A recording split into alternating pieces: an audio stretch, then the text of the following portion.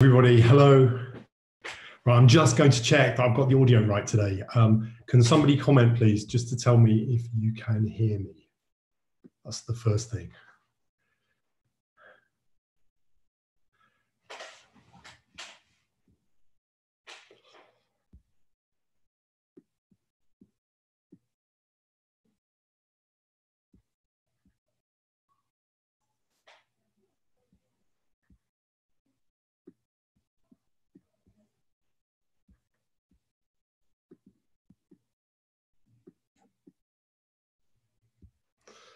Okay, great. Thank you very much. First of all, I'm going to say some hellos. Hello to, who have we got? We've got Pooja in India. We've got Jonathan in Epsom. Where else? Put where you're from. It would be good to see. And Crash Team Racer and Floral Victoria. Okay, great, thanks. Hello, and let's get started. The first thing really is to say welcome, and I hope you've enjoyed the last 3 tutorials, the 3 classes, workshops, discussion points, whatever you want to call them. I'm really enjoying doing them, but the best thing is seeing you guys send me in some of the challenges that I've been setting for you. So just to give a quick recap, the challenge yesterday was to find some objects around the house and try and create some letters. First of all, your initial, maybe spell your name, and then send them to me, and I'll put together an alphabet. So if we can just quickly have a look at that. Oh, hang on, it's on here, I think.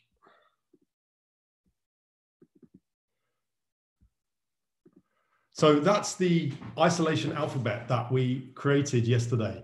And huge thank you to everybody. But there is a special mention to Joe and Bev in Cornwall, who did the whole alphabet in about an hour, or maybe even less than an hour. And they sent it to me on my Instagram, and I couldn't believe it. They just aced this challenge and got everything down.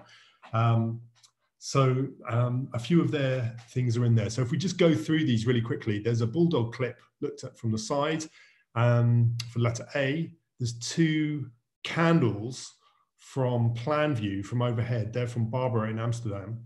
Then this one is really weird, right?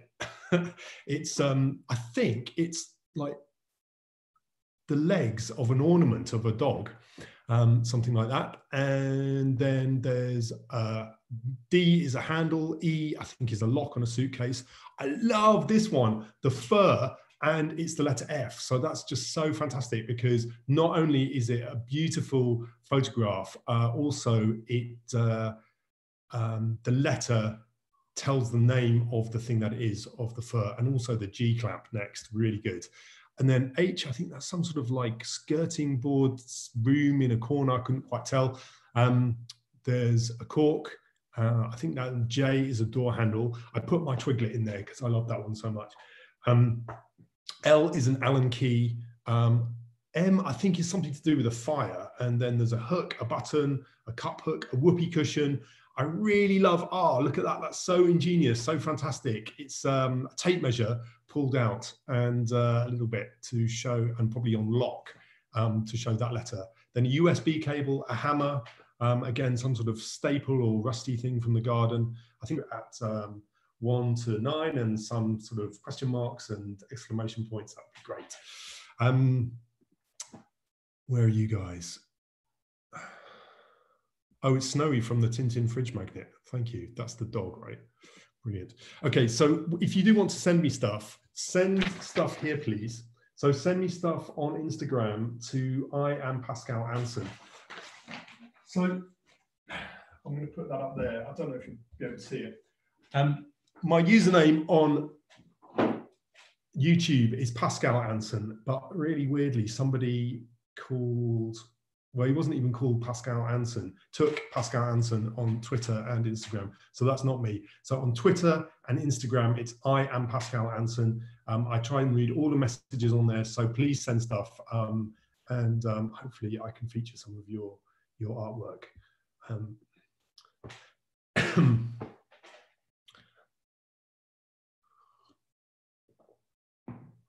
Right, so today's challenge is about introduction to landscape, sort of about landscapes, but also sort of about mark making and thinking about trying to be really clever with the marks you make. I guess this class is probably aimed at secondary school upwards. I think for little kids or younger kids, it's less interesting maybe than the alphabet from yesterday. But really, no matter how brilliant an artist you are, I think this class is always going to be something which you can think about and try and get better at. So yeah, let's start. I asked you to find a postcard. So will that come up? Yes. So that's the postcard that I found. I'm from London. I'm from South London. So this is taken from the South Bank. So it's taken from South London. So it's really particularly important to me.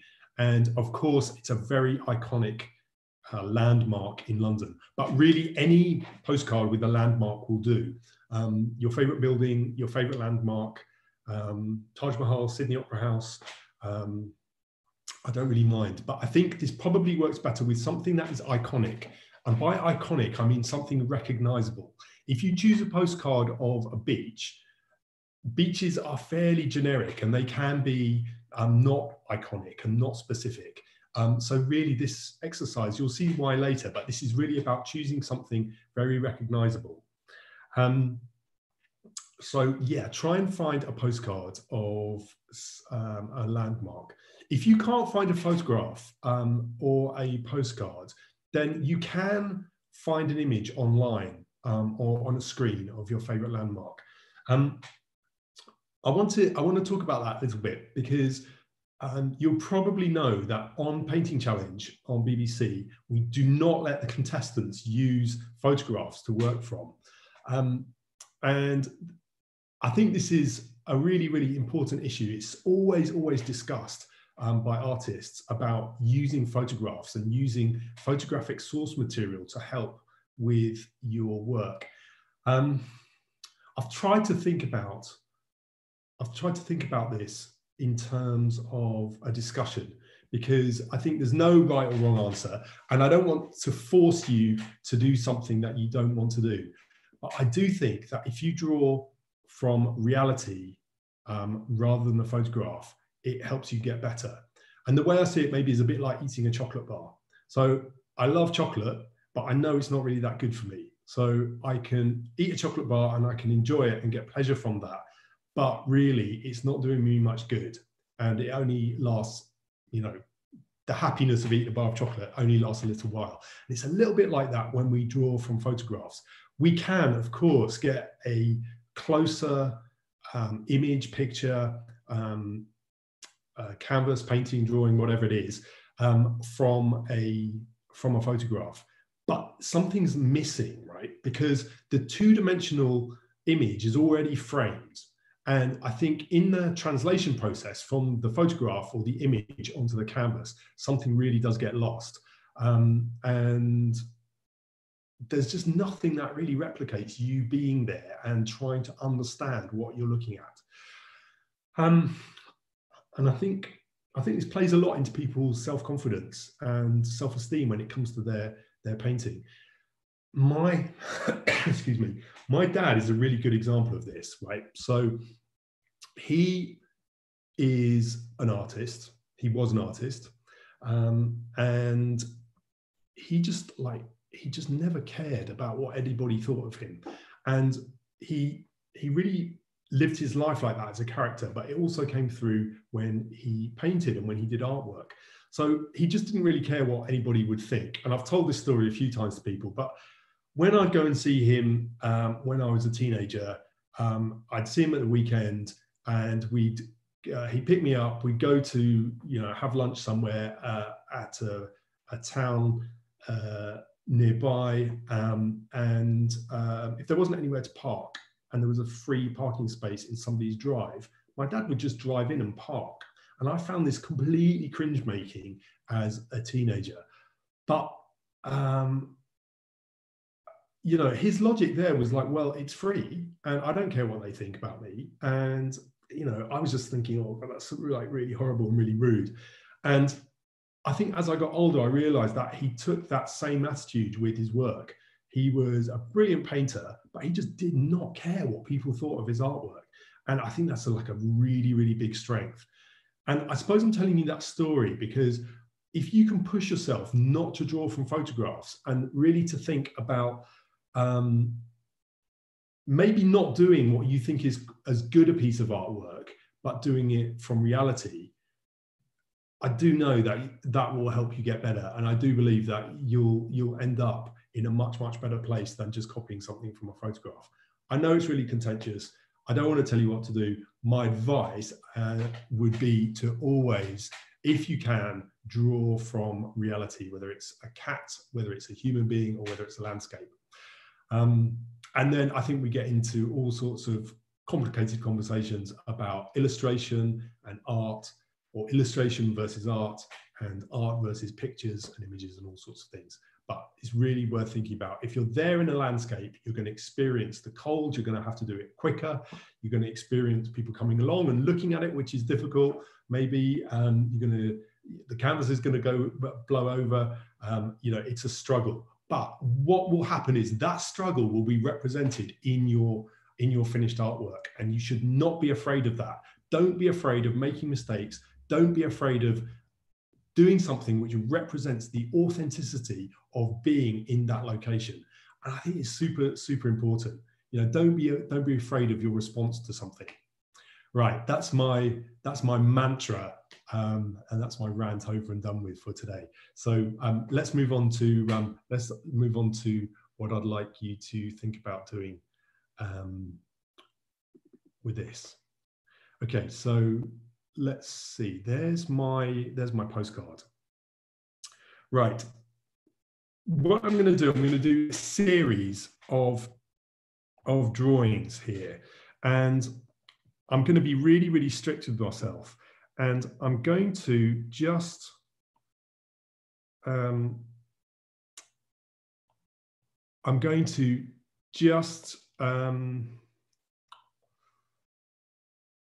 to count the amount of lines that I do.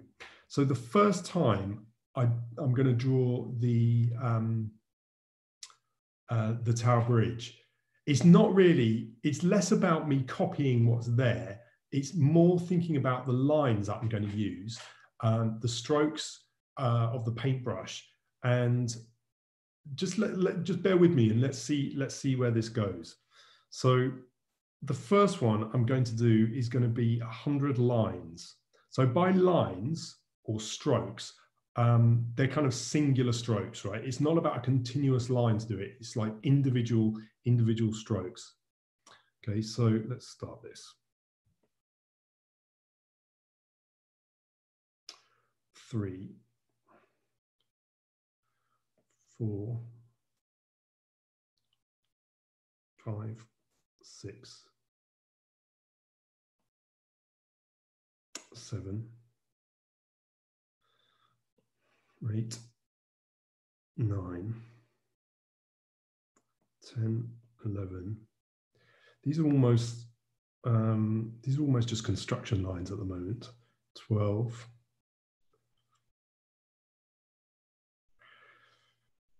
13, 14, 15,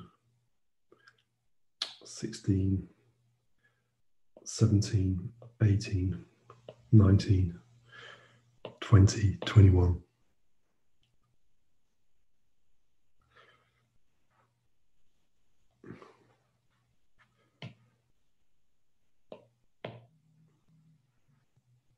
Twenty-two,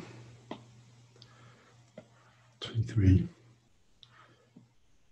24, 25, 26, 27, 28, 29, 30, 31, 32, 33, 34, 35, 36, 37, 38, 39,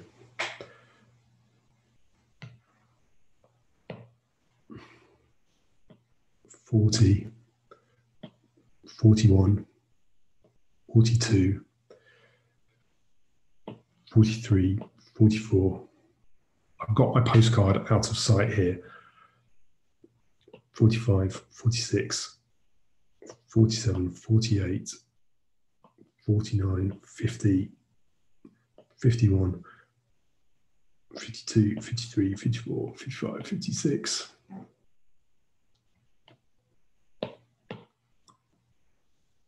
57, 58, 59, 60, 61, 62, 63, 64, 65, 66, 67, 68, 69, 70, 71, 72, 73, 74, 75, 76, 77, 78, 79, 80, 81, 82,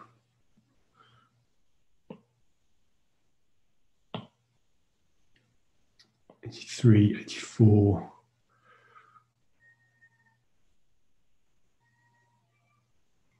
85, 86, 87, 88. So I'm looking for details now. 90, 91, 92, 93, 94, 95, 96, 97, 98, 99, 100. Okay, so that's 100 marks. Again, that's what I end up with. So it's a rough sketch of something. I had quite a lot of requests for people asking about how to capture something in a few simple lines. And I thought it would be worth doing this, also kind of replying to that question with this exercise. Okay, so that's the first one. Right, now, I'm going to do that again, but this time I'm going to do it with 50. I'm going to start in the same place, I think, or maybe here. 1, 2, oops, 3, 4, 5, 6, 7, 8, 9, 10, 11, 12, 13, 14, 15, 16, 17, 18, 19, 20, 21,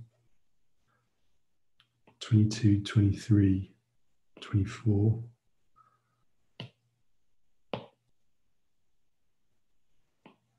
25,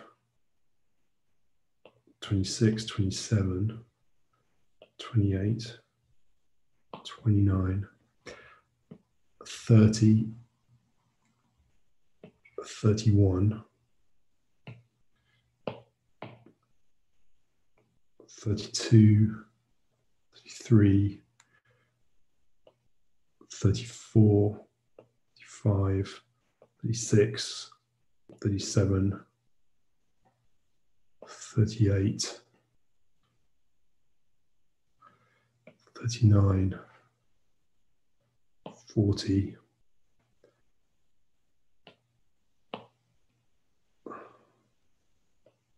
41, 42, I'm running out. What else do I need to do to, I think I need to do some on the bottom. 44, or was that 43? 44, 45, 40, 45, 46, 47, 48, 49, 50. Okay, so that's 50. Right, same thing again, 25. So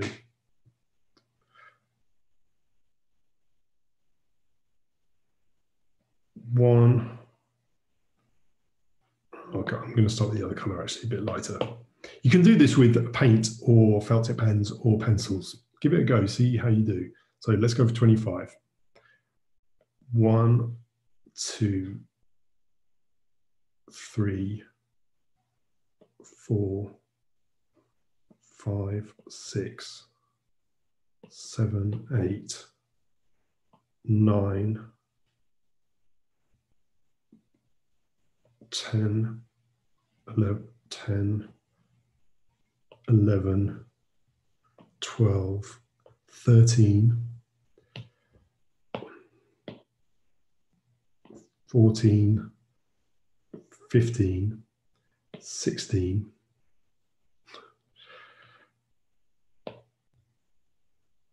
17,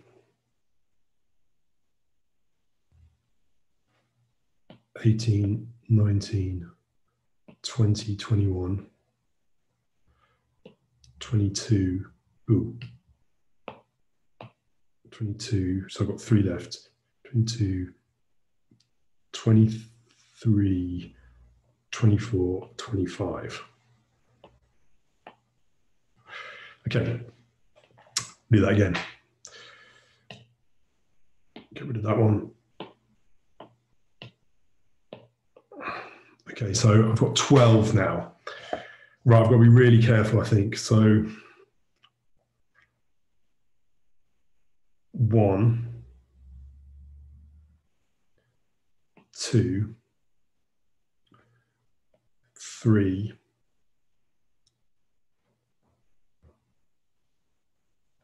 4, 5, 6, 7, 8,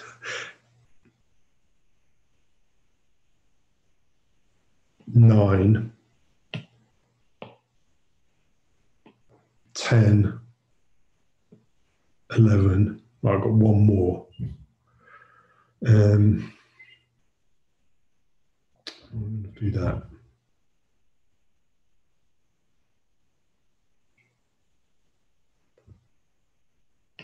I reckon I was going to go there, 12. Yikes. That was hard. That was really hard. Okay, going to do one more now. And this time I've got 6. I'm going to do, I've got 6 brush strokes to play with. Let's see if I can do a recognizable tower bridge in 6 strokes.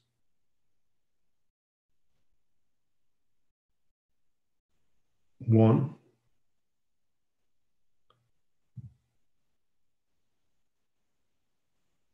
2,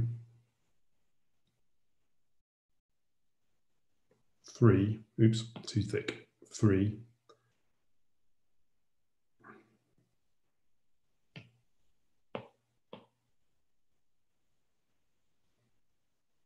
3, 4,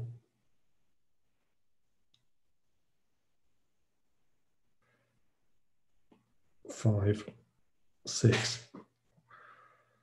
Gosh. 6.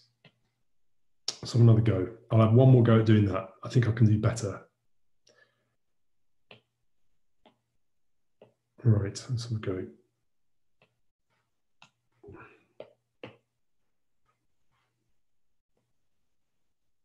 1, 2, is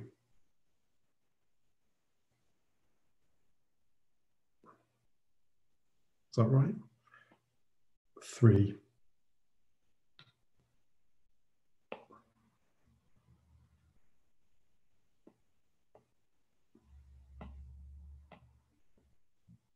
4, 4. Yeah, I think that is it. 5.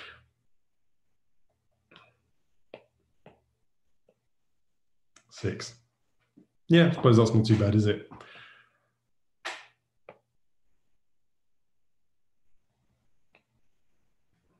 Okay, so I've gone from that, which was the postcard, to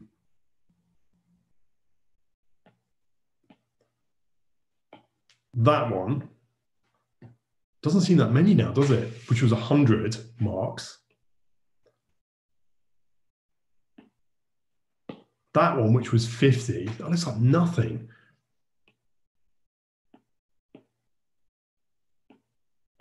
That one at 25.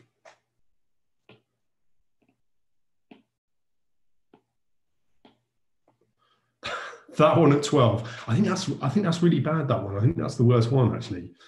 And that last one at 6 strokes. Quite cute, that one. I quite like that one. Right, I'm using Procreate on a tablet. I'm using that mainly because it shows up much better when I'm talking to you guys. Let me just look on here.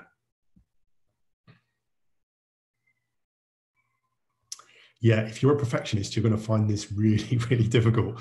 But, you know, art is difficult. Art is really hard. And this is discipline. It's something which you do to kind of make yourself better. You become much more economic with your choices, with your brush strokes. So look, I was using brush on iPad. Excuse me. But all that really, really translates into how you use your brush. Be it a decorator's brush or a watercolor brush or something much finer, because you've got a choice with pressure, you've got a choice with whether you use it that way around or whether you use it that way around to get a fatter mark. The pressure that you put on the brush is obviously really important because it translates the paint onto the canvas in a very, very different way. So this is being about like super conscious with every single brush stroke. It's a really good exercise. It doesn't take very long, as you can see, but you do need to be really disciplined and really kind of hard on yourself because it only works if you're strict. But I do think it will make you just much better at looking, but also much more kind of careful with every brush stroke that you use.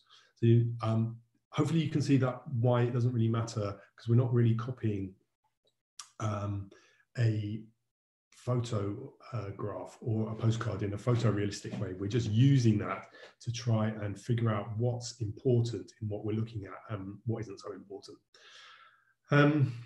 You know, there was a lot of information in that, wasn't there? There's a lot of windows and trellis and flags and water and buildings and cars and reflections and lots of things which I didn't put in because I didn't have enough brush strokes to do that.